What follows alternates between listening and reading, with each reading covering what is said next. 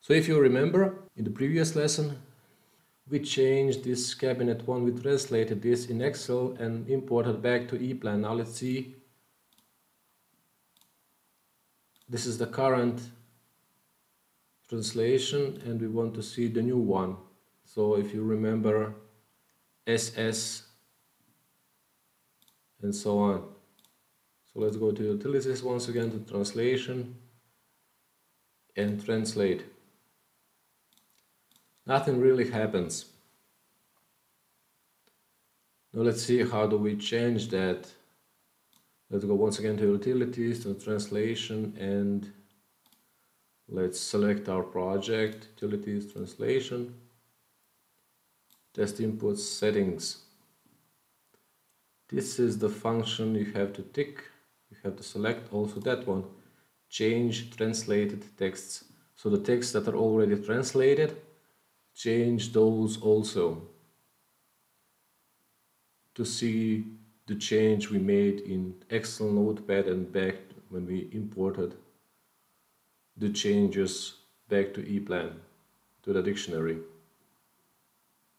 Let's click OK. Just once again to add a dictionary to see, to show you that's the one we made. We translated that correctly, so to say. The English one and the German version of this phrase. Now let's see the effect with that function we ticked moments ago. Once again, translation. Translate the whole project, and now we get the right one.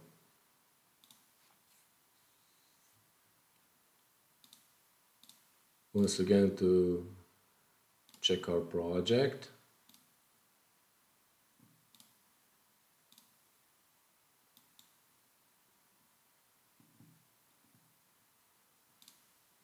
Seems like we don't have anything left to be translated.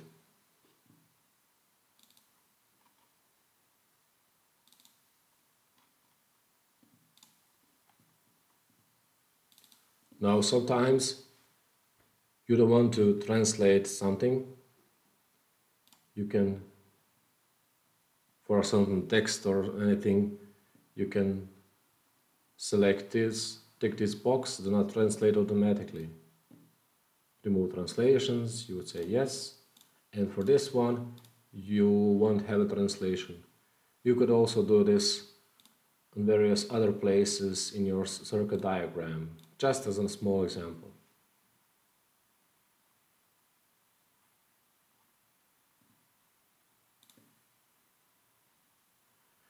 And that's about it. Now let's export.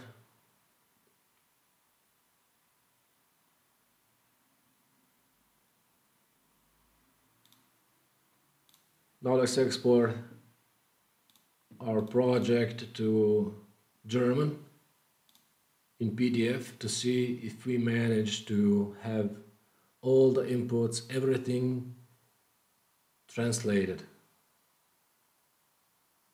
Okay. Okay. Close and page export to PDF. Student 1. Let's say it's a translated to German. Save, black and white, okay.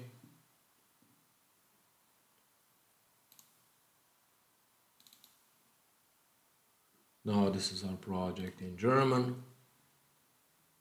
Also the pages.